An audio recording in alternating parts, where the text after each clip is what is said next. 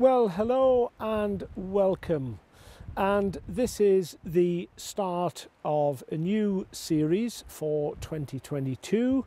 This one is called Haunted Histories, which is going to be short stories based on fact, which involve something gruesome or a haunting, maybe a crime or a murder. So they're just going to pop up from time to time as I come across the stories.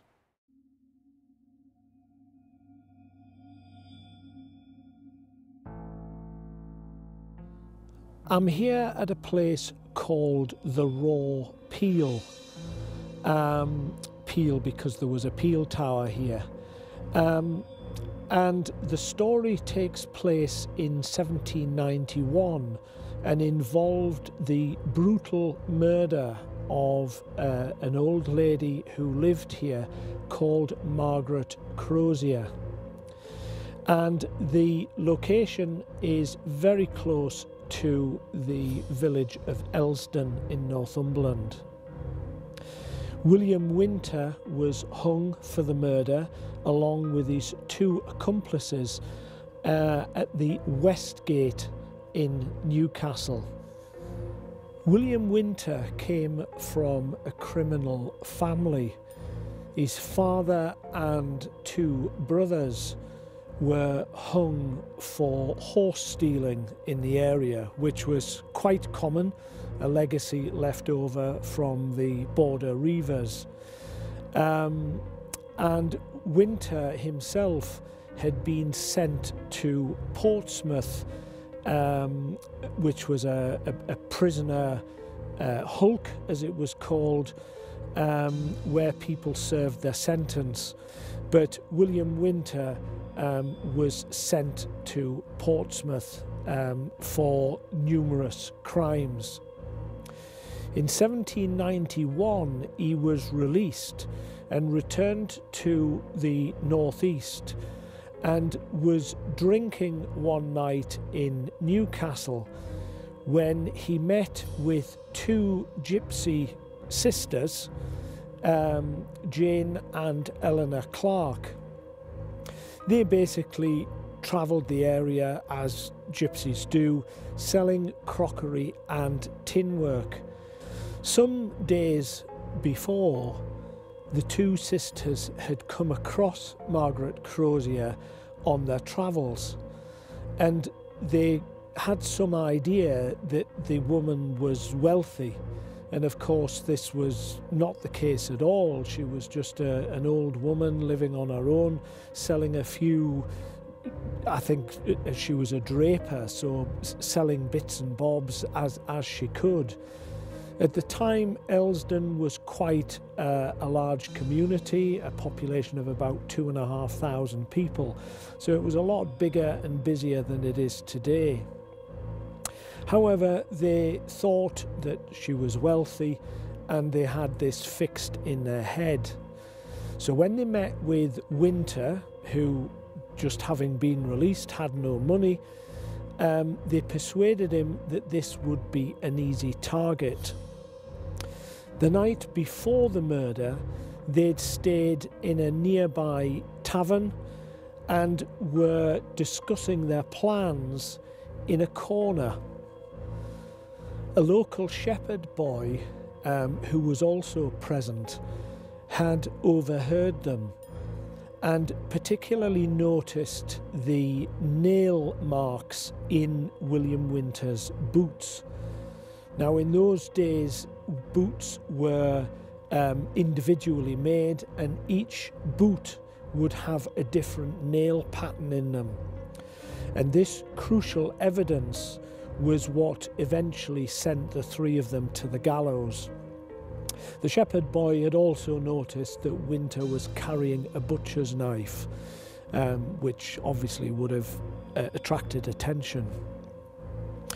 So on a very wet and windy night, on the 29th of August 1791, Winter arrived here at Margaret's small dwelling and knocked at the door, claiming he was lost and asked to come in to get dry. Now, as you can see, it's pretty bleak up here, and Margaret, being a kind woman, let him in. She sat him by the fire and turned to get him a warm drink from the scullery.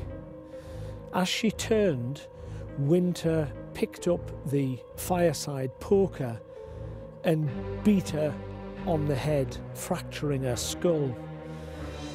She fell to the floor, but was still breathing and still alive.